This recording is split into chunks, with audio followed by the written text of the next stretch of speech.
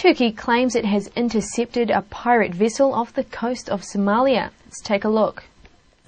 Turkish military authorities say they have captured 5 pirates in the Gulf of Aden on Tuesday as part of a NATO mission to combat piracy off the coast of Somalia. The Turkish Navy commandos raided a skiff just as pirates on board were about to attack a ship.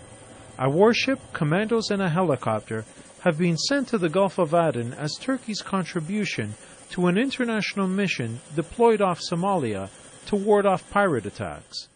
Somali sea gangs have taken millions of US dollars in ransom in recent years by hijacking merchant vessels plying shipping lanes linking Asia and Europe.